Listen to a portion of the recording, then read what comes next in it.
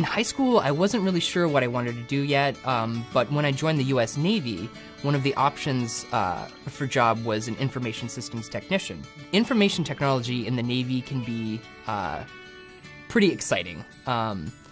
You get to be very resourceful if you're out on a deployment, in the desert perhaps. You have to sort of use the tools that you have at hand to get the job done. So I remember being in a server room in a tent with the sand blowing in, and we'd occasionally have to take out the servers and then reverse the vacuum and blow the dust and sand out of the server to make sure that they kept working. So obviously I can't go into too much specifics and details, but in the Navy, one of my favorite technology moments was when the command came down that we needed to do this thing, and I had to write a program to actually do it.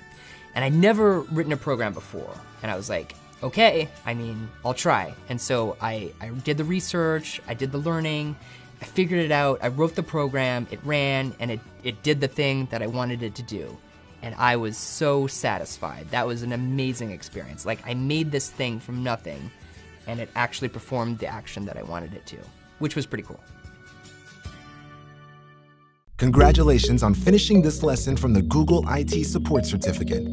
Access the full experience, including job search help, and get the official certificate by clicking the icon or the link in the description. Watch the next lesson in the course by clicking here, and subscribe to our channel for more lessons from upcoming Google Career Certificates.